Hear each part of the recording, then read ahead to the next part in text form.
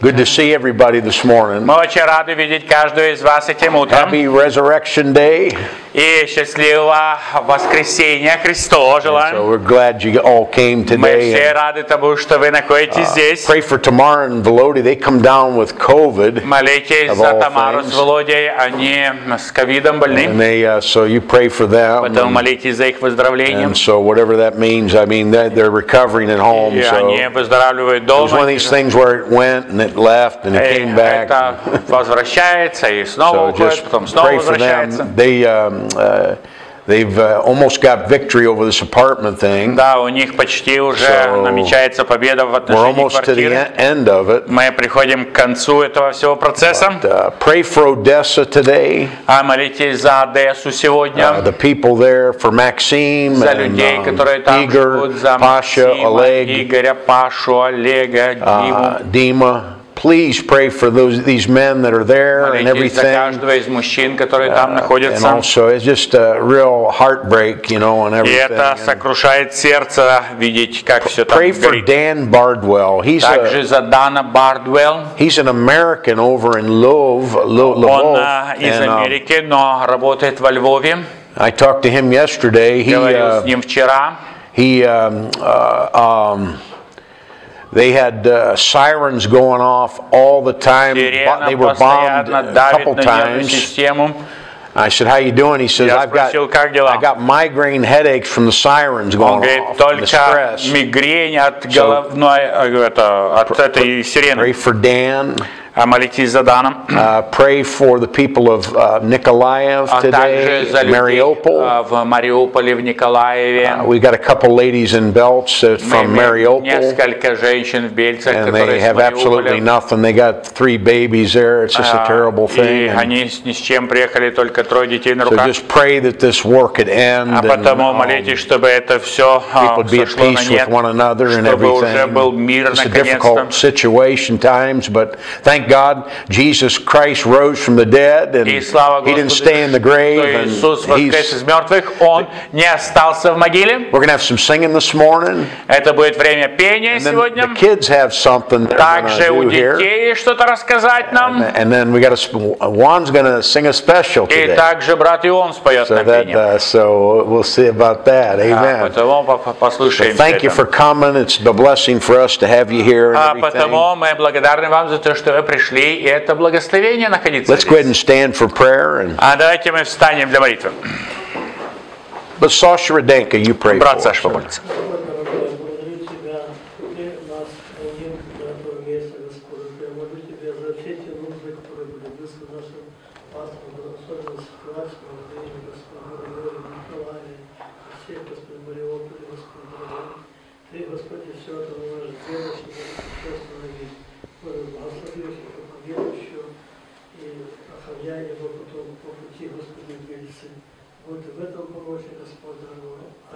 Amen. Remain standing. We'll sing, Brother Bonnie. Давайте стоять, созерцать душою, как с Голгофы благодать в мир течет рекой. 53 номер.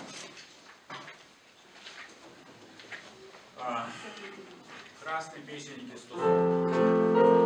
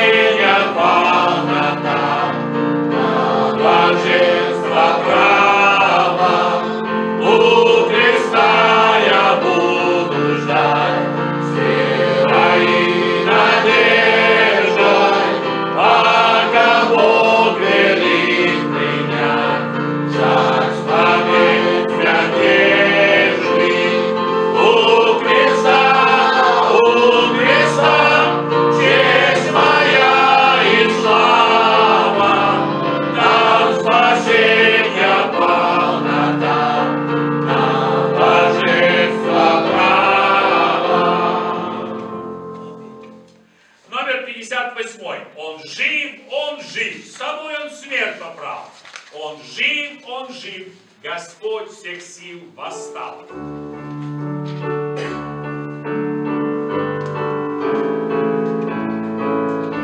Он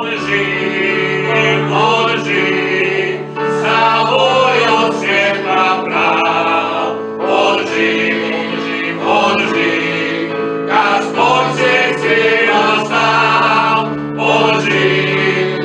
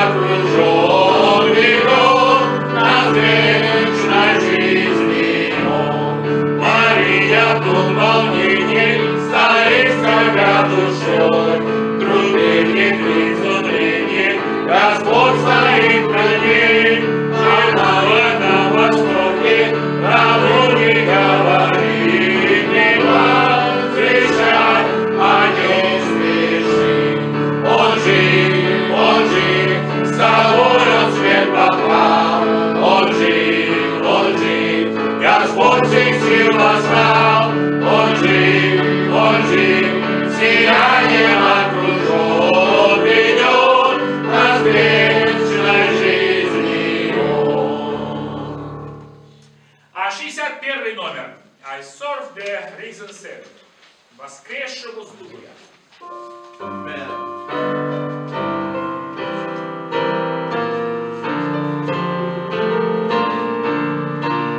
Воскресшему служу я, славе воссоединил, свою любовь даруя, меня он возродил. Его я вижу руку, его я слышу глаз, во тьме ночной он со мной на всякий час. Он жив, Христос вовек живет, идет со мной, дает покой, ведет меня вперед. Он жив, спасение совершит, отвидит живет он мне, живет он и во мне.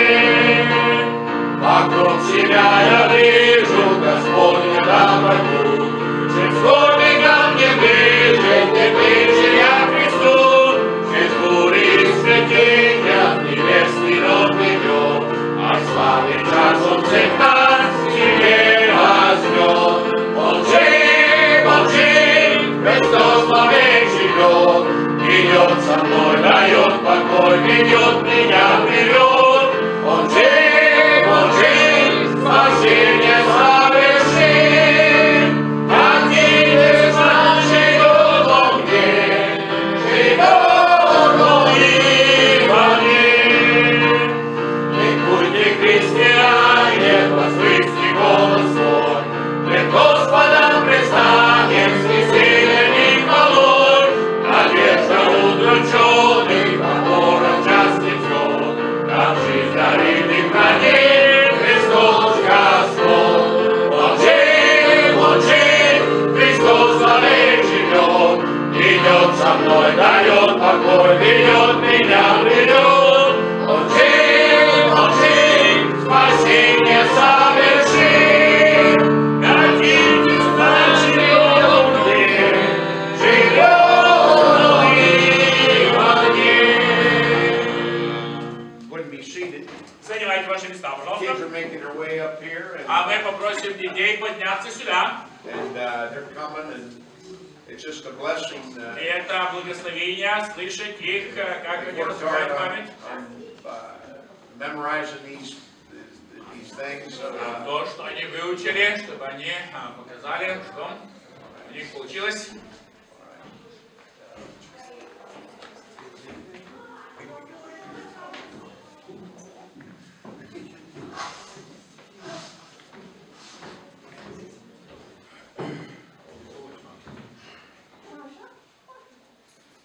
Проходи сюда, Паша. Расскажи стишочек. Давай, маленький мальчик. Я тебе подержу микрофон. Наука. Кто первый? Ты будешь первый? Не, вы сидите двое. Давай, кто первый? Двое. Громко. Микрофончик говори. Вы сидите двое. Сейчас, Маша. Давай, Маша. Говори, громко.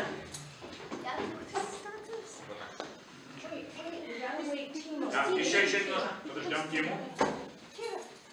Тима, Кира, иди сюда. Рядышком.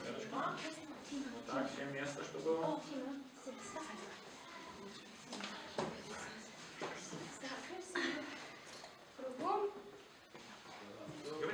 Кругом царила тишина. Спал город крепким сном. Ученики, не зная сна, скорбели об одном. Им не забыть прошедших дней 3,5 лет. Учитель был им, всех хранил. Теперь его ушли. Вот 3-й день в гробе он.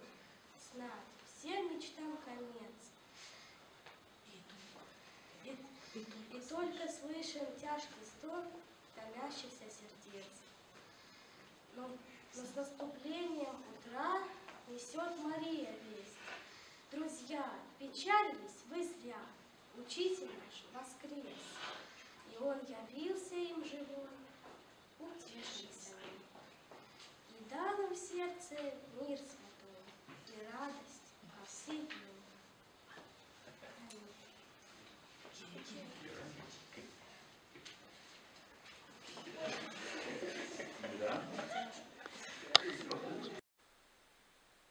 А я воскрес.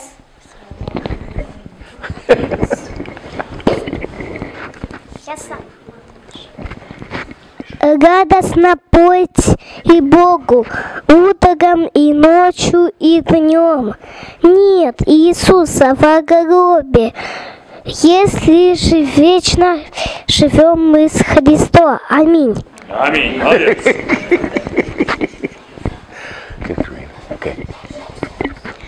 В день Пасхи, радостно играя, выска жаворонок взлетел, и в небе синим исчезая, песнь воскресенью запел. И песнь ту громко повторяли и степь, и холм, и темный лес. Проснись, земля, они вещали, проснись, твой царь, твой Бог воскрес.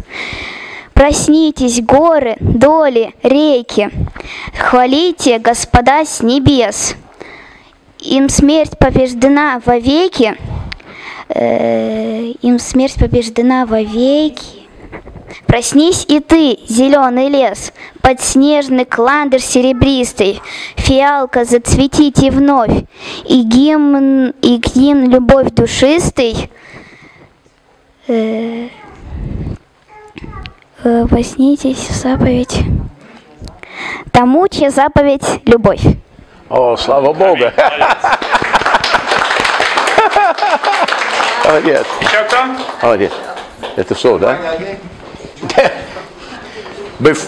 Before one comes, А прежде чем и он придет, he's worked a lot real hard on this, so he's trying to do он it. много поработал над этим. We're happy to have Tudor with us. Мы очень рады, что вместе с нами Тудор. Coming home here, and we just it's just a joy for him to be with us. So just continue to pray for him Продолжайте молиться за него. and Christina and little and the kids and за детей everything. также. But Juan's going to come and he's going to sing a song. Пожалуйста, брат Иоанн.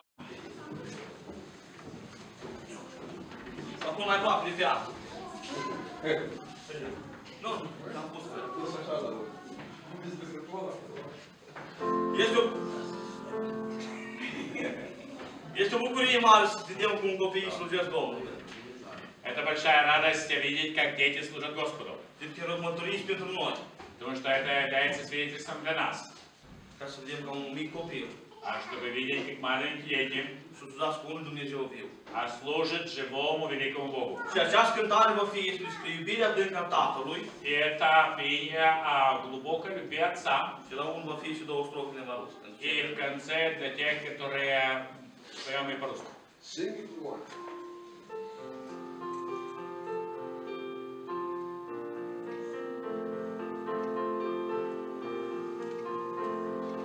Iubirea adâncă a Tatălui, nimic nu mă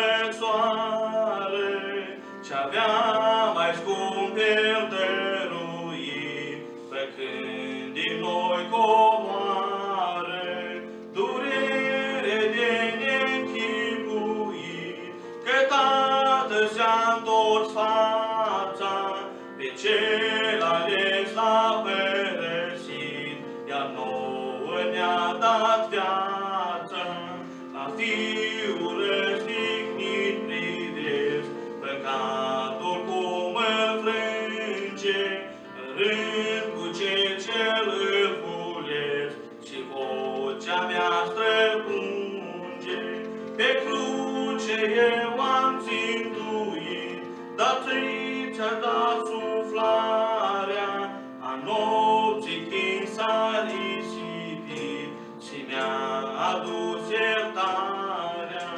Cu ce-aș putea să mă mândresc, cu darul n-am nici fapte, cu învierea mă fădesc, cu salvatoarea moarte. O nu-și de ajuns prea mulțumit, nici când, nici o sanare. Hristos cu viața s-a plătit, a mea răscumpărare. Ca velica ljubovea-ța se-mi leagă n-am bezmere, cu puțina oada za nas, za grešnik iskupljenje. Ka glubaka ся боль была, смотреть на муки Сына, но рану, но рука Христа, у славе вечной жизни. Аминь. Аминь. Amen.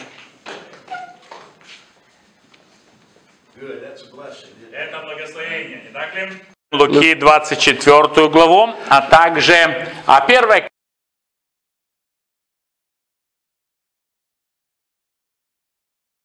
And others with them. Первый же день недели, очень рано утром пришли они к склепу, неся пряности, которые приготовили.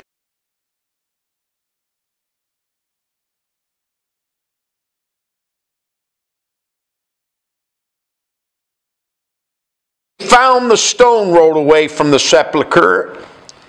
И нашли они камень, откачанным от склепа. They entered in and found not the body of the Lord Jesus. И вошли, и не нашли тело Господа Иисуса. It came to pass, as they were much perplexed thereabout, behold, two men stood by them in shining garments. И было, когда они сильно недоумевали об этом, вот стали возле них два мужа в одеждах светящихся. And as they were afraid and bowed down to their faces to the earth, they said unto them, Why seek ye the living among the dead? И когда они были в страхе и наклоняли лица свои к земле, они сказали им: «Зачем ищете вы живого между мертвыми? He's not here, but is risen. Remember how he spake unto you when he was yet in Galilee. Его нет здесь, он воскрес. Вспомните, как он говорил вам, когда был еще в Галилее, Saying, The Son of Man must be delivered in the hands of sinful men and be crucified, and the third day rise again. сказав: Сын человеческий должен быть отдан в руки грешных людей и быть распятым, и в третий день воскреснуть». And they remembered his words, И они вспомнили слова and его. returned from the sepulchre, and told all these things unto the 11 and to all the rest. И возвратились от склепа и рассказали все это 11 и всем остальным.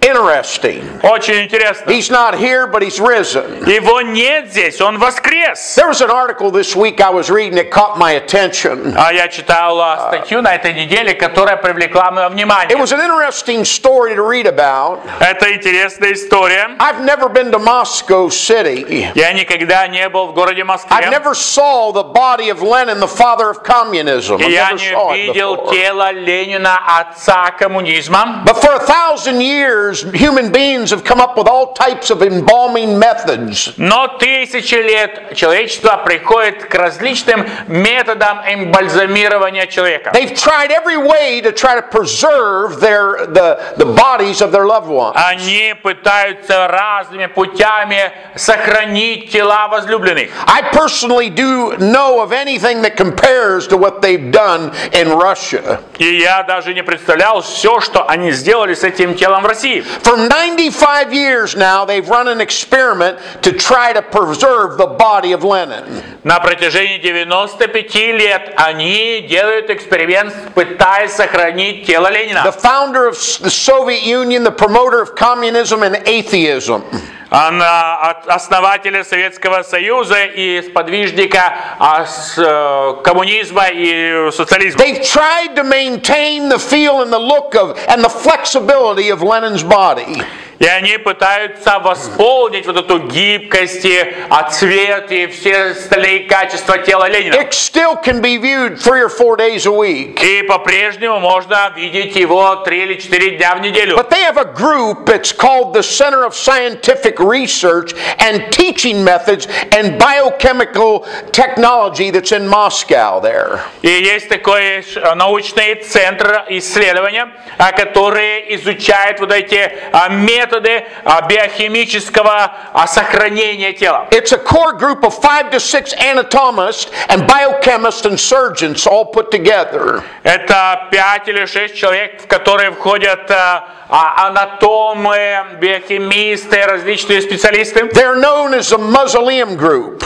И они известны как группа Мавзолея. I quote what one professor says about this group. И я хотел бы процитировать то, что один из профессоров сказал из этой группы. He says we've substituted occasional parts of the skin and the flesh with plastics and other materials. Он говорит, мы частично плоть какую-то заменили пластиками или другими материалами. So in the term of original biological matter of Lenin's body, it is less than what it used to be.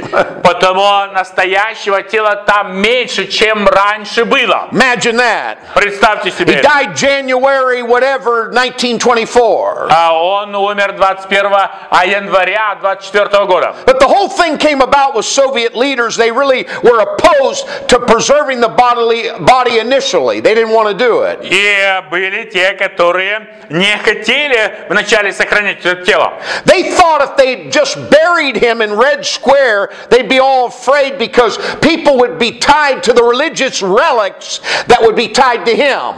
See? Они боялись, что если они похоронят его на Красной площади, то люди обожествят его и учредят какие-то поклонения ему. He was so anti-religious, they didn't want a funeral to show the symbolism of the type of worship and religion that would be associated with him. И они не хотели, чтобы на его похоронах был какой-то образец погребения, ритуала, чтобы этого не вызвать поклонение. So after 2 months of extremely cold weather, the people were viewing the body. They amazed at the shape the body was in when they were viewing it. На протяжении 2 месяцев это тело там сохранялось для того, чтобы люди могли пройти и попрощаться с этим телом. For 95 years they've been patching him up, painting him, substituting his parts. They wash his body with reagents and peroxide to keep the color of his skin.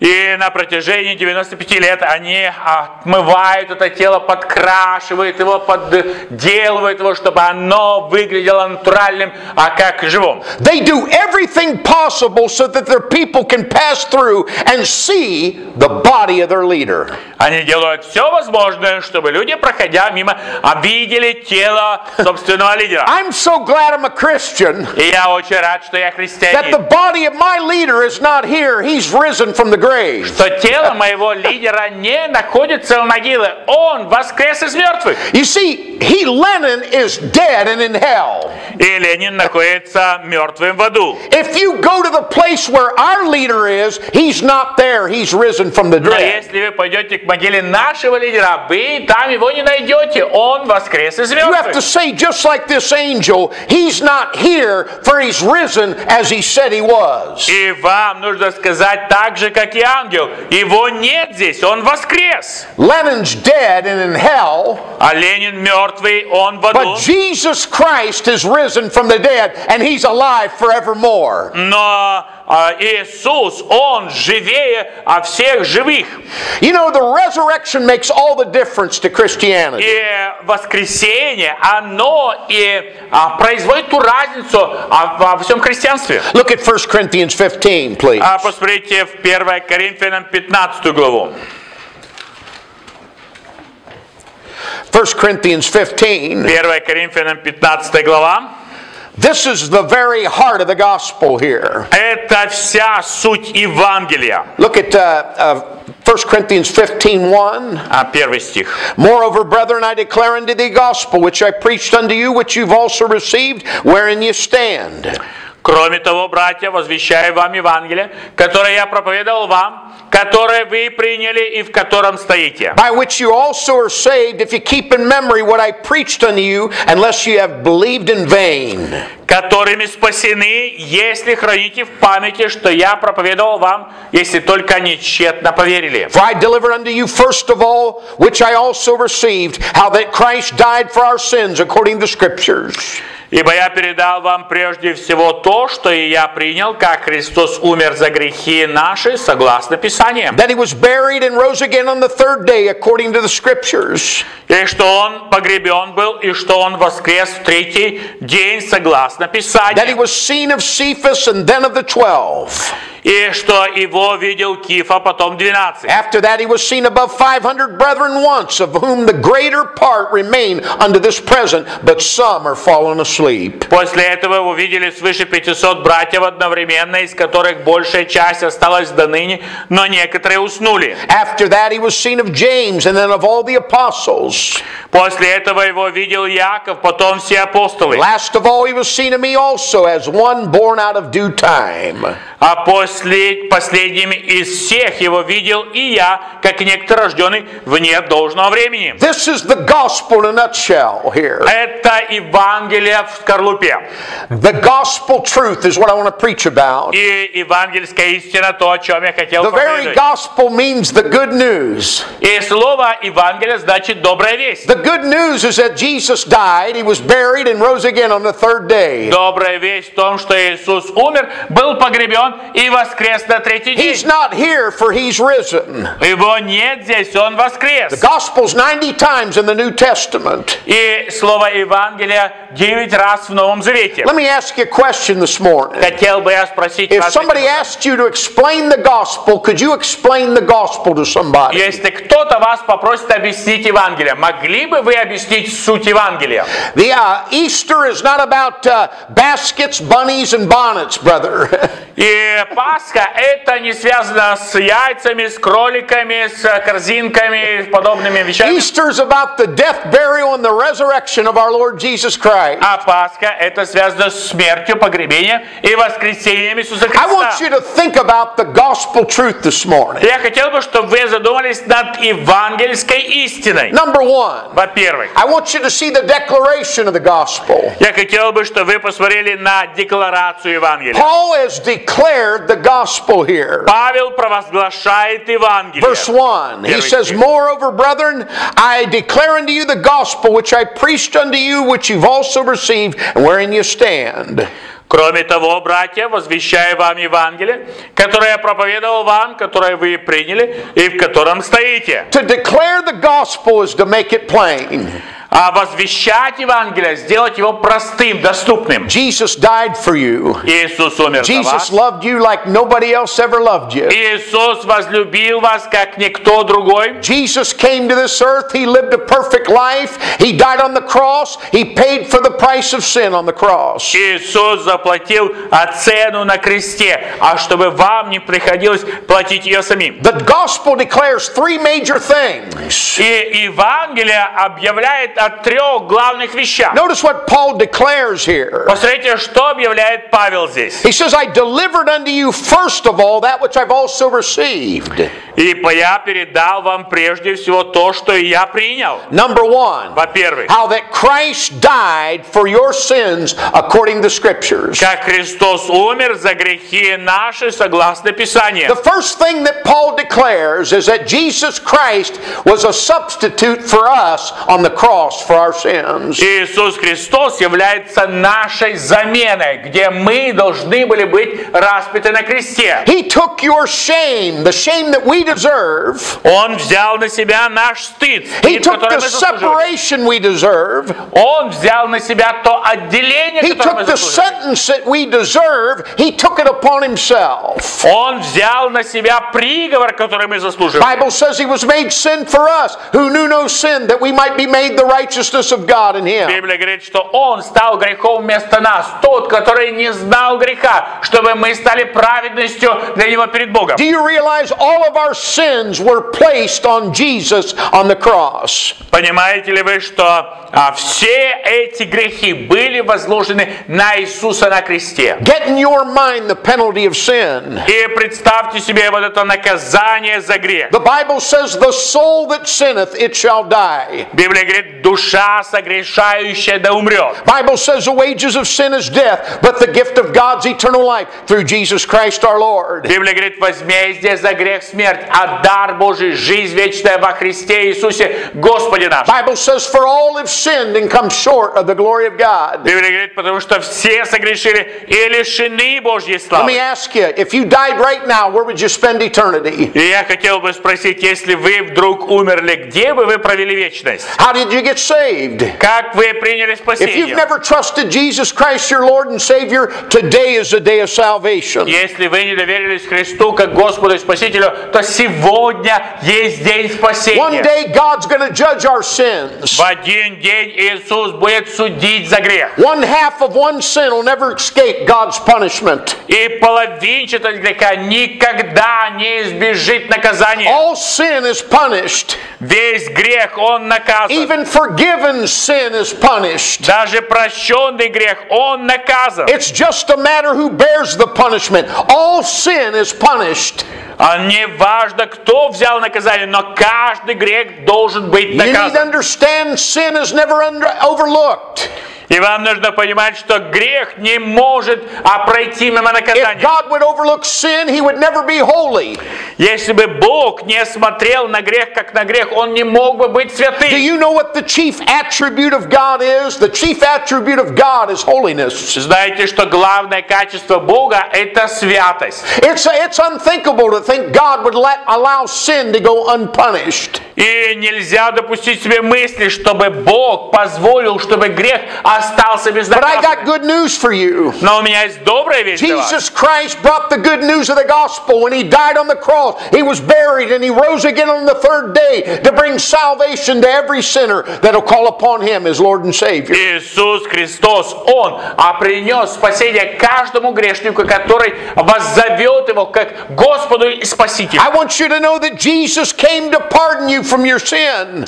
Иисус пришел для того, чтобы простить вас в вашем грехе. When Jesus Christ died, He was buried in a tomb and His soul left His body. He went down to pay for the sins of the whole world. И Он оставил тело в могиле для того, чтобы сойти в ад и заплатить за грехи всего мира. You say, why do people have to go to hell? I don't understand that. Вы скажете, почему же людям нужно идти в ад? Мне непонятно. Unforgiving people need to go to hell because that's where sin goes. Непрощенные люди должны идти в ад, потому что туда назначение греху. Jesus paid the price for sin. Иисус заплатил цену за грех. The Bible says, "For God so loved the world that He gave His only begotten Son, that whosoever believeth in Him should not perish, but have everlasting life." Ибо так возлюбил Бог мир, что отдал Сына Своего перворожденного, дабы всякий, кто верит в Него, не погиб, но имел жизнь вечную. The gospel deals with the penalty of sin. И Евангелие имеет дело с наказанием за грех. Secondly, Во-вторых, the gospel deals with the pollution of sin.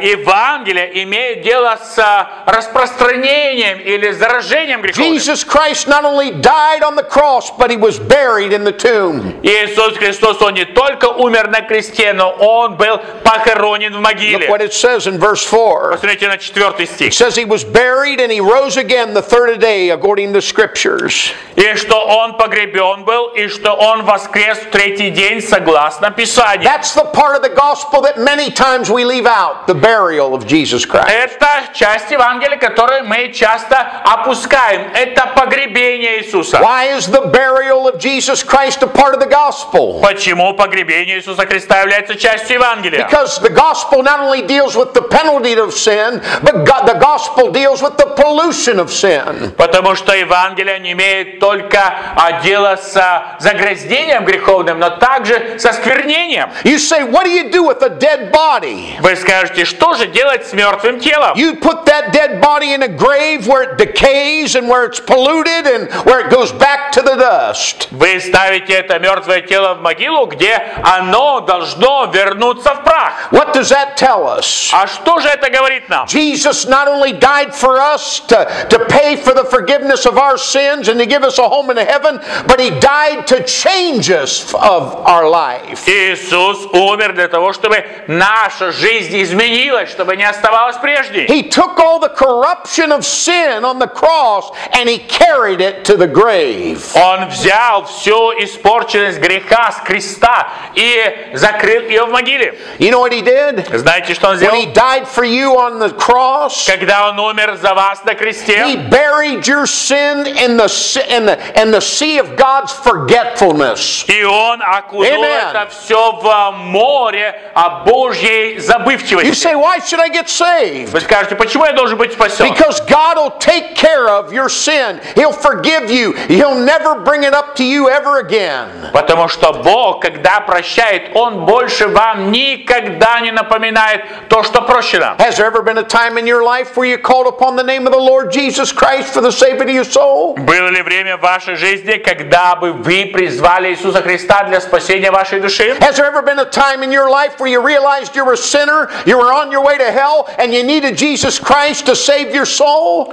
Было ли время в вашей жизни, когда бы вы увидели свою нужду, а чтобы Иисус спас вашу душу? The Bible says that Jesus Christ was buried and He rose again the third day according to the Scriptures. И Библия говорит, что Иисус Христос был погребен и воскрес на третий день согласно Писанию. This was not accidental. И это не случайно. This was not incidental. Это не произошло так, как должно. It was fundamental. Это было It was in фундаментально. the heart and mind of God before the world ever began that Jesus was going to die and buried and rose again. Это было в Божьем сердце, прежде чем основание мира было, что Иисус Христос придет, чтобы умереть за грех мира. You've got a problem if you're not saved. И у вас есть проблема, если вы не спасены, There's a penalty of sin. что есть наказание за You've грех. got another problem if you're not saved. И есть другая проблема, если вы не That's the спасены. pollution of sin. Это загрязнение грехом. You've got another problem if you're not saved. И если вы не спасены, есть еще и третья проблема. Christ died, when Jesus Christ was buried, and when He rose again, Когда Иисус Христос умер, когда Он был погребен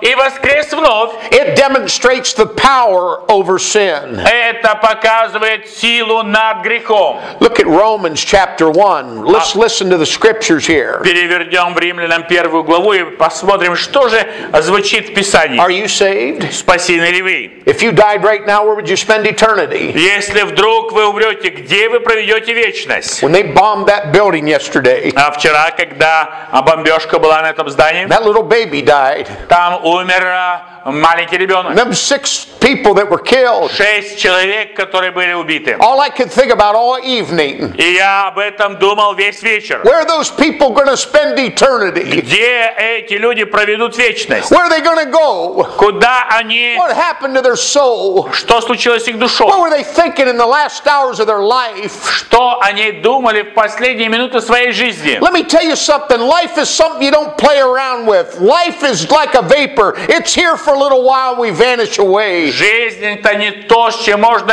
играть в шутки. Она как пар, является и исчезает после малого The времени. greatest call you can make is to call upon the Lord Jesus for the saving of your soul. И прекраснейший вызов, который вы можете сделать, это для спасения собственной вашей души. When you receive Jesus, you get God's love. You get so much love inside of you that you can't help but give it out to other folks. Когда вы получаете Иисуса в сердце, сердце наполняется любовью, которая истекает для других людей. There's nothing greater than love. И нет ничего более вечного, чем There's любовь. nothing greater than God's love. Нет более величественное, чем Божья When you любовь. experience God's love, you don't need a man's love, you don't need another woman's love. You've got God's love, and when you got God's love, you can spread it around abroad by His will. Пережив Божью любовь, вы не нуждаетесь в мужской или в женской любви. Вы можете распространять эту любовь повсеместно. Look at Romans 1, please. 1 глава Римлянам. Verse 3. Третий The стих. Bible changed your life. Библия сильно изменит вашу жизнь. Concerning His Son Jesus our Lord, which was made of the seed of David according to the flesh. Относительно своего Сына Иисуса Христа, Господа нашего, который был соделан от семени Давида согласно плоти. And declared to be the Son of God with power according to the Spirit of holiness by the resurrection from the dead. И объявлен Сыном Божьим силой, согласно Духу Святости, через воскресение мертвых. When you're saved, Когда вы спасены, it's because Jesus Christ is alive. это потому, что Иисус Христос жив. And because He lives, sin has no power or no temptation over our lives. И поскольку Он живой, грех не имеет силы, не имеет искушения над нашей He жизнью. lives, He gives us power. А если Он живой, Он дает нам силы. That's the good news of the gospel, how that Christ died for your sins according to the Scriptures. He was buried and He rose again according to the Scriptures. И это добрая вещь, что Он умер за грехи наши по Писанию, был погребен и воскрес на третий день по Писанию. We're talking about the gospel truth. Мы говорим о евангельской истине. Not only do you have the declaration of the gospel, А не только мы имеем обозвещение или декларацию, but number two, Номер два. you have the transformation of the gospel. мы имеем перемену благодаря The Евангелию. good news will do three things for you. И добрая весть, она три вещи сможет сделать с вами. Back at 1 Corinthians 15. А переверните в Коринфянам 15 главу. And this is a great thing here. И это прекрасное, что здесь It'll происходит, transform your life. которое меняет назначение вашей It'll жизни, transform your family. которое меняет вашу семью, It'll transform your thinking. меняет ваше мышление. God will change your mind, and God will change your heart, and God will change your direction, brother. И это меняет ваше направление, вашу жизнь и ваши цели. Look at verse 15, chapter 15, verse 1 again. 1 Коринфянам 15:1. Moreover, brethren, I declare unto you the gospel which I preached unto you, which you also received, wherein you stand. Кроме того, братья, возвещаю вам Евангелие, которое я проповедовал вам, которым вы и приняли, и в котором стоите, By which also ye are saved. которым и спасены. Do you know what the good news will do for you? It will save you. Знаете, что эта добрая весть, она сильно вас спасти. You are saved by the gospel. Мы спасаемся You're Евангелием. not saved by baptism. Мы не спасаемся You're крещением, not saved by a religion. не спасаемся You're религией, not saved by a bunch of good works. не спасаемся добрыми делами. You are saved by what Jesus Christ, the gospel, did on the cross, was buried and rose again for you. Мы спасаемся Евангелием, то, что сделал Иисус Христос на кресте, а что Он был погребен и воскрес вновь. He says, by which you're saved, if you keep in memory what I preached unto you, unless you believed in vain. Которыми спасены, если храните в памяти, что я проповедовал вам, если только не тщетно поверили. What does that mean? Вы скажете, что же это означает? What does it mean if you keep in memory what I preached unto you? What does that mean? Если вы храните в памяти, что я проповедовал вам. Paul is saying to us that only the gospel saved. И Павел говорит, что только Евангелие спасает. I grew up in a Lutheran church. Я рос в лютеранской церкви. My dad was a clean individual. I mean, my dad never missed a day of work in 50 years. И мой отец, kid you not. он был работящим человеком, который не пропустил ни одного рабочего дня за всю свою жизнь. My mom was a beautician. She cut hair. Моя мама, она парикмахер, она стрижет She волосы. still works. She's 79 years old. Ей 79 лет, она по-прежнему работает. But my dad's deceased. Отец уже перешел в вечность. But we went to a church that told us И мы ходили в церковь, где that we говорили had to нам, take communion every week in order to be born again. чтобы на каждую неделю принимать вечерю, а для того, чтобы быть рожденными заново. My dad had a guy at work witnessing to him from a Baptist church. И у моего отца на работе был другой трудяга, который ему свидетельствовал. So for 10 years, this guy witnessed my dad. А на протяжении 10 лет этот человек свидетельствовал моему отцу. And the guy asked my dad a simple question. И этот человек, он задал вопрос. If you died right now, where'd you spend eternity? Если ты вдруг умрешь, где ты проведешь вечность? And my dad said, well, I don't know. И отец сказал, я не знаю. So the next Sunday, he went to the Lutheran pastor. He said, hey, how do I go to heaven when I die? На следующей неделе он пошел к пастору и спросил, как же я попаду на небо, когда умру? The pastor said, well, if you live the best you can.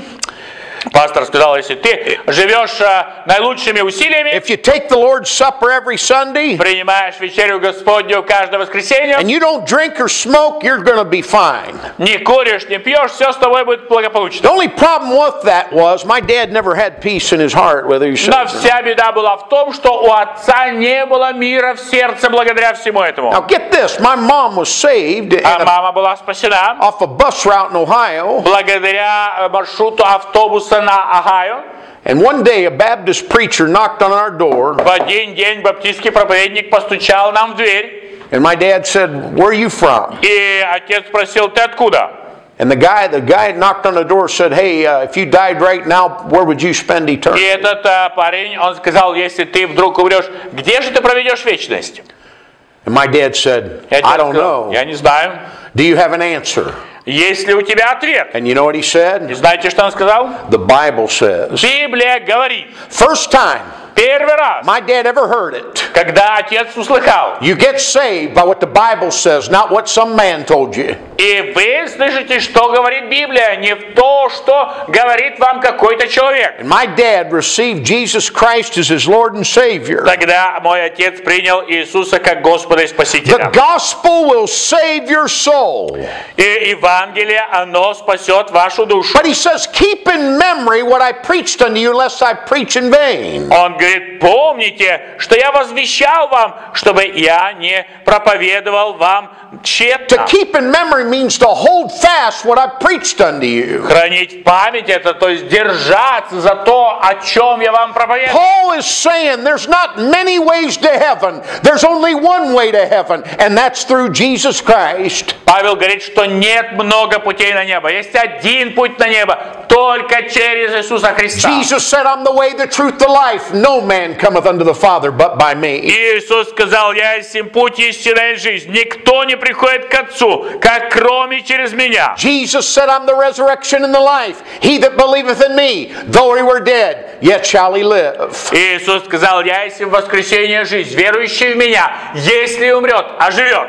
Are you born again? Рождены ли вы заново? Where would you spend eternity? Где проведете вы вечность? You're not saved by religion. You're not saved by being baptized. You're not saved by going to church. You're saved by Jesus. Вы не спасаетесь религией, не крещением. Вы спасаетесь Иисусом Христом. You know what Paul said in Galatians? Знаете, что Павел говорит Галатам? He said, I'm amazed that you are so removed from the gospel of Christ to another gospel, which is not enough. Он говорит, я удивляюсь, что вы так быстро переходите к другому Евангелию, но оно не есть Евангелие достаточное. What's the gospel? В чем же суть Евангелия? Look at 1 Corinthians 15 and verse 10. 1 Коринфянам 15:10.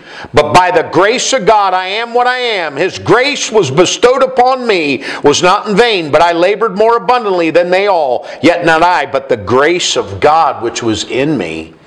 Но благодатью Божьей я есть, что я есть. И благодать Его, которая была дарована мне, не была тщетной. Но я потрудился более обильно, чем они все. Однако не я, а благодать Божья, которая была со мной. What's the gospel? В чем суть Евангелия? It's the grace of God. Это Божья благодать. That's grace. В этом и благодать заключается. What's grace? Что же такое благодать? It's everything for nothing. Это иметь все, не отдав You say, ничего. wait a minute. Вы скажете, как это? I must got to do something in order to be saved. Но я, наверное, должен что-то сделать, чтобы быть спасенным. You don't have to do anything. Не нужно ничего делать. You have to believe and trust Jesus and receive Him into your heart for salvation. Нужно довериться Иисусу, чтобы принять Его в собственное смиренное сердце. Are you saved? Спасены ли вы? If you were to die right now, where would you spend eternity? Если вы вдруг умрете, где же вы проведете If you don't вечность? know Christ, today is a day of salvation. Если вы не знакомы с Христом, сегодня есть день вашего спасения. God wants to give you His grace. Иисус желает дать вам свою If you благодать. receive Jesus as your Lord and Savior, you'll receive the grace of God. И если вы примете Иисуса как личного Спасителя, вы примете Божью благодать. You're not saved by adding to it or taking away from it. Мы You're не saved by the death, спасаемся, burial, and resurrection of Christ. добавляя к ней или отнимая что-то, а благодаря смерти, погребению и воскресению Иисуса. Look at another thing in chapter 15, verse 1. Посмотрите еще одну вещь в 15 главе 1 стих. Moreover, brethren, I declare unto you the gospel which I preached unto you, which ye also received, and wherein ye stand. Кроме того, братья, возвещаю вам Евангелие, которое я проповедовал вам, которое вы приняли и в котором стоите. Now notice that word stand. А посмотрите на это слово «стоите». It means that wherein you have been made to stand, you stand in the gospel after you're born again. То есть после чего вы приняли Евангелие, вы на этом стоите. What does that mean? Вы скажете, что это означает? Look at Romans 14. Римлянам 14 главу Look at перевернем. Romans 14. Look at these scriptures and let the scriptures speak to your heart. Позвольте этим отрывкам говорить к вашему сердцу в 14 главе Римлянам. Romans 14, 14 глава Римлянам, verse 4. 4 стих. Who art thou that judgest another man's servant? To his own master he standeth or falleth. Yea, he shall be holden up, for God is able to make him stand. Кто ты, который судишь слугу другого человека? Перед своим хозяином стоит он или падает, и будет он поддержан, ибо Бог в силах поставить его. You don't keep this salvation keeps you. Вы не храните спасение, спасение хранит вас. That's the good news. И в этом добрая весть. When I got saved, Когда я был спасен, it's not about me keeping my salvation. It's теперь about не я Him храню keeping свое me. спасение. When God saves you, Когда Бог вас спасает, He saves you to the uttermost. Он спасает вас из всего множества, He keeps you saved. и Он хранит вас You say, well, спасен. what if I sin after I'm saved? Вы скажете, а что, если я согрешу, после чего спасен? You got to confess that sin. Вам необходимо исповедовать грех, But He's the one that keeps you saved. и Он тот, который хранит вас спасенным. That's the love of God. В этом That's the Божья grace of любовь. God. В этом Божья That's благодать. what God has given every one of us that have been born again. Это то, что Бог дает каждому рожденному заново. What's the declaration of the gospel? The declaration is how Christ died for my sins. According to the scriptures, He was buried and arose again on the third day. В чем же декларация Евангелия? Декларация Евангелия, что Христос умер, согласно Писанию, был погребен и воскрес, согласно Писанию. After I get saved, После чего я был спасен? I'm not keeping my salvation, He is. Не я храню свое спасение, Он хранит меня спасен. Are you saved? Спасены ли If you вы? died right now, do you have peace? You'll be in heaven with Jesus. Если вы вдруг умрете, имеете ли вы Божий мир, что вы будете на небе с Иисусом? Look at Jude 24, please. Посмотрите в книгу Иуды, 24 стих. Thank you for listening. Спасибо за внимание. Notice what Jesus will do for you. Посмотрите, что сделает Иисус для вас. He'll give you peace. Он даст вам мир, He'll give you love. любовь, He'll give you joy. радость, He'll give you long suffering. долготерпение. How many of us need long suffering? Кто из нас не нуждался бы в долготерпении? He'll give you that with Он salvation. силен дать этого в Man, момент when you get спасения. saved, man, you'll have that joy unspeakable and full of glory. И когда вы принимаете спасение, вы имеете эту неизреченную радость во славе. Verse 24. 24 стих. Now unto Him, talking about Jesus, that is able to keep you from falling and to present you faultless before the presence of His glory with exceeding joy. Тому же, кто может уберечь вас от падения и предоставить вас пред присутствием славы своей без порока, с безмерной радостью. Not only is there the declaration of the gospel, but there's a transformation. Praise Это the не Lord. только декларация Евангелия, но это перемена. He changed my life. И Он меняет мою жизнь. He changed my family. Он меняет мою семью. He changed my wife. Меняет супругу. I don't know, I can talk about her now because she's not here. И я могу говорить о ней, поскольку ее нет здесь. She was a party animal. Она была любительницей вечеринок. She liked to party, man. Ей нравилось веселиться. Man, we used to have a good time. И это было постоянно. But you know something? Но знаете нечто? When God changed our life, Когда Бог поменял нашу жизнь, we put away all that. мы все это поставили в сторону. He gave us something else to think about and look forward. Он дал нам то, о чем мы должны были размышлять. It's a beautiful thing И это прекрасное дело. to put away drinking and Отложить в alcohol сторону пьянки, гулянки. and getting tied in with the Lord and letting the Lord take care of your life. И быть связанным с Господом, чтобы Господь заботился о вашей жизни. So not only is there a declaration of the gospel and a transformation of the gospel, Потому мы не только говорили о декларации Евангелия и о перемене, которая Евангелие выполняет. but the last thing, Последнее. there's a confirmation of the gospel. Подтверждение Евангелия.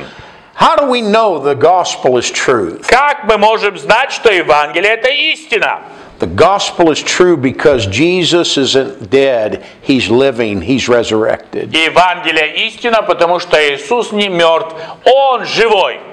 He was raised by the power of God. Он был воскрешен Божьей силой. You say, well, Brother Paul, how can I know all this is what you're saying is true? Вы скажете, брат Пол, откуда я могу знать, что все, что ты говоришь, это истина? God raised him from the dead. Бог поднял его из мертвых. Look at 1 Corinthians 15, last scripture. Переверните в 15 главу 1 Коринфянам, это последний отрывок. 1 Corinthians 15. А 1 Коринфянам 15 глава. We have witnesses. Мы имеем свидетелей. Verse 5. 5 стих. And he was seen of the Cephas and then of the 12. И что его видел Кифа, потом 12. 13 people eyewitness that he resurrected. И 13 человек очевидцы его воскресения. After that, А после этого he was seen of the 500 brethren at once, of whom the greater part remain unto this present. Some are fallen asleep. После этого его видели свыше 500 братьев одновременно, из которых большая часть остается до ныне, но некоторые уснули. 500 more people saw him raised from the dead. Плюс еще 500 человек. Some are living and some are dead. Некоторые живые, некоторые мертвые. After that he was seen of James and that of the apostles. После этого его видел Яков, потом все апостолы. James was the Lord's brother. И Яков был братом и Господа. And last of all, he was seen of me also, one born out of due time. That's А Paul. последним из всех его видел и я, как некто рожденный вне должного The времени. confirmation of the gospel is that we're witnesses that witnessed the resurrection. И подтверждение Евангелия – это те свидетели, которые были очевидцами этого You say, события. what are you trying to say? Вы скажете, что ж ты пытаешься сказать? Выполнил. Don't forget the gospel truth. Не забудьте истину Евангелия. The declaration of the gospel. Мы говорили о декларации, He died, buried, and о rose. том, что Он умер, был погребен и воскрес. Secondly, Во-вторых, transformation of the gospel. о перемене Евангелия. He will change your life Он силен изменить вашу жизнь, if you'll just give your heart to Him. если вы отдадите ваше сердце Ему. He rose. И Он воскрес. Confirmation Это подтвердило, is that it was real что это and it настоящее. really happened. И так и произошло. There were witnesses. И это свидетели. If you don't know Christ, Если вы не знакомы с Христом, today is a day of salvation. сегодня есть день So what do спасения. I got to do? Вы скажете, что же мне нужно делать? You got to humble yourself under the mighty hand. Для этого нужно смирить себя под крепкую руку Божью. You've got to realize there's a time and place for sin, that you're going to get judged by the sin that you're involved in. И будет время Божьего суда, где вы будете осуждены за тот грех, в который вы вовлечены. There's a penalty for our sin. Есть наказание за наш грех. There's a pollution of our sin. Мы говорили о загрязнении грехом. But thank God when Jesus Christ rose from the dead, there was power over sin. И слава Господу, что когда Иисус воскрес из мертвых, Он завладел силой над грехом. Let's stand for prayer. Мы встанем для молитвы. With all heads bowed and eyes closed. Тогда, когда наши головы склонены и глаза закрыты, where are you going to spend eternity? Где проведете вы вечность? You say, Paul, I'm not sure. Вы скажете, брат Пол, я не знаю. I just feel kind of empty inside. Я чувствую себя пустым внутри. My life has been miserable. Моя жизнь ничтожна. Well, can I tell you? Могу ли я вам сказать? Before any of us met Jesus, прежде чем мы встретились с Иисусом, our lives were miserable. Наша жизнь была такой же ничтожной. But I want you to know Но я хотел бы, чтобы вы знали, Jesus came because he loved you. А Иисус пришел, потому что возлюбил вас. He came Он to пришел, save you. Чтобы спасти вас. To save you from your sin. Спасти от вашего греха. To save from the pollution of sin. Спасти от загрязнения греха. And to save you from the power of sin. И вас от силы греха, которая контролировала вашу жизнь. But you have to believe the gospel. Но вам нужно поверить Евангелию. You have to receive it. И для этого его нужно принять. I wonder today. А мне интересно сегодня. Is there anybody here? Если, может быть, кто-то сегодня, that God has convicted you of your sin, которого Бог убеждает в грехе.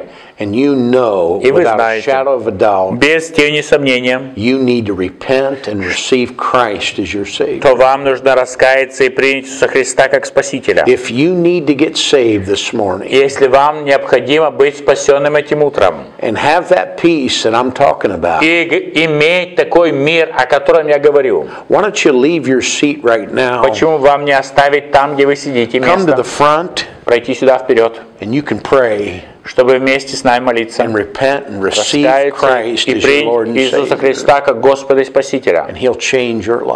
Он силен поменять вашу жизнь. Есть ли такие желающие, которые желают довериться Христу как Спасителю? Есть ли? Christian, let me ask you a question. Я хотел бы задать вопрос христианам. Are you standing? Стоите ли вы? Are you standing for Christ? Стоите ли вы за Христа? He says after you're saved, Он говорит, после чего вы спасены, you'll start standing for the Lord. Вы будете стоять за Господом. There'll be somebody here say, "Help! I need help. I'm not standing real well." Может быть, кто-то скажет, мне нужна помощь, я не очень хорошо стою. Would you pray for me? Помолитесь обо мне. Anybody like that? Если есть такие желающие. God would help me stand. Господь, помоги мне стоять. Anybody like that? А если есть такие желающие? Father, we're very grateful for the Bible. Отец, мы очень благодарны Тебе за Библию. Thank you for the Resurrection Sunday. Благодарим Тебя за служение воскресенья. Thank you for all the good things that you've done for us. И за все эти добрые вещи, которые Ты сделал для нас. Thank you for these dear, precious people you've given us. Благодарим Тебя за этих драгоценных людей, которых Ты даешь. Lord, please, I pray to encourage each one that came. Я прошу, Ты ободряй каждого, кто пришел. Lord, I pray for our people here. Я молюсь за людей здесь. I pray for those that are suffering in Odessa. Молюсь за тех, которые страдают в Одессе. Lord, those in Mariupol and за Мариуполь. Father, and Kherson and за Херсон and Nikolaev, Kharkov, some of those places there, Father. Lord, those that have lost people, те, которые расстались с родственниками, the family of this little girl that died, и семьи тех девочек, которые умерли. I don't even know about their parents. Мы не знаем ничего о родителях. Lord, we pray for these ladies here. Молимся за каждую женщину We pray здесь. for Maxime today. You Молимся protect за Максима, чтобы Ты защищал его. Oleg and за Олега, Pasha, за Пашу, Igor, за Игоря, and Dima. за Диму. Lord, just pray you'd be with these men. Ты пребывай с ними. Encourage them today and ободряй protect их them. сегодня, защищай Keep an eye on them, Lord. Ты храни их своим. Think of Brother Alexander, Lord. Молимся за Александром. And all the folks that he's ministering to. И тех людей, которым он служит там. And those precious children that are in the hospital today. За каждого из детей, которые в больницах находятся. Lord, those that are suffering. Те, которые страдают. Dear God, please, I pray that this thing would end. And Господь, мы молимся, чтобы это все закончилось. And Lord, for whatever reason this is continuing for. И если есть причина, по которой оно продолжается. I pray, Lord, you'd give us more grace to do what we need to do here to continue. Я молюсь, чтобы ты давал нам больше благодати, чтобы мы могли продолжать делать то, что ты предназначил. Thank you for the precious children that благодарим тебя за каждого из драгоценных детей, которые славили. That was able to quote poems and bring praise to your name, Lord. Стихи и принесли славу имени твоего. Pray your richest blessing on them kids. Мы молимся о обильных благословениях на каждого из детей. Or just continue to watch and care for us. И мы молимся, чтобы ты охранял и защищал. We love you today, Lord. Любим тебя сегодня. We're so thankful that you didn't stay in the grave, but you rose. И мы так рады, что ты не остался в могиле. Lord, help us as Christians to stand for you in these last days. И помоги нам, как христианам, стоять за тебя в эти последние дни. Help us to be all that we can be for you, Lord. И быть тем, кем ты желаешь, чтобы мы были для тебя. Lord, we just praise you and thank you. Мы славим и благодарим тебя. For it's in Jesus' name. Во имя Иисуса Христа молимся. Amen. Аминь. You can be seated. We'll take up an offering this morning. Занимайте ваши места. Это время добровольных пожертвований. And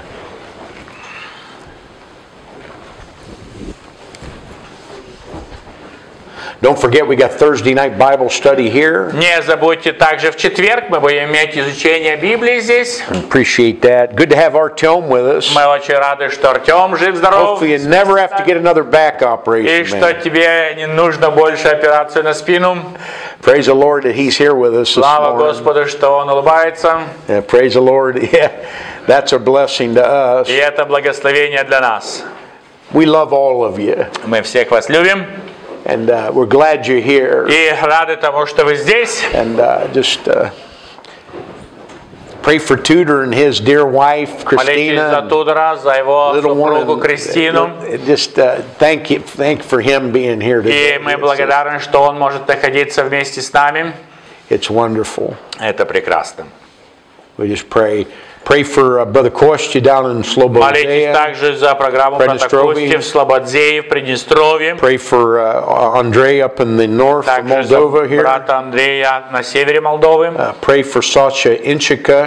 За Сашу Ильченко. And pray for Vladimir Korol. И Владимира Король. He's leading some men into the battlefield. И он руководит 25 солдатами на наблюдении. Glad you have. Now, after the service, после служения, we've got something for each and every one of all the families that are here. Мы имеем нечто для каждого из тех, которые здесь присутствуют. So you stay here. We got something for you. Мы попросим вас еще не спешить уходить. Just to let you know we love you and we care for you. Чтобы этим сказать, что мы любим вас и заботимся о вас. So let's go ahead and stand for prayer. Давайте мы встанем для молитвы. Serge, you pray for us. Брат Сереж, помолится. Небесный, мы благодарим, Господи, за сегодняшний день, который Ты нас собрал здесь, Господи. Господи, мы благодарим за Твою пролитую кровь, Господи. Слава Тебе, Господь. Который Ты омыл нас, Господи. Amen. Господи, благодарим, что Ты нас установил, и мы имеем право называться, Господи, детьми Твоими. Аминь. Слава Тебе, Иисус, Господи. В этот день пусть славится имя Твое еще больше. Господи, благодарим Тебя за это все. Господи, просим милости Твоей на Одессу, Николаев, Херсон, Мариуполь. Господи, и на те города, которые сейчас бомбят. Господи, яви милость Твою на Украину. Просим Твое благословение, потому что я думаю, у каждого из нас здесь присутствующих, кто понимает, о чем я утешил, говорю, Господи, сердце тоже не на месте, Господи, как и мое, Господи. И, Господи, просим Тебя о мире, о Твоей любви и благодати, Господи. Приносим молитву во имя Иисуса Христа. Бог, Отец Небесный Тебе. Аминь. God bless you. Go ahead and have a seat. Brother Juan will bring them to you. Занимайте ваши места, брат.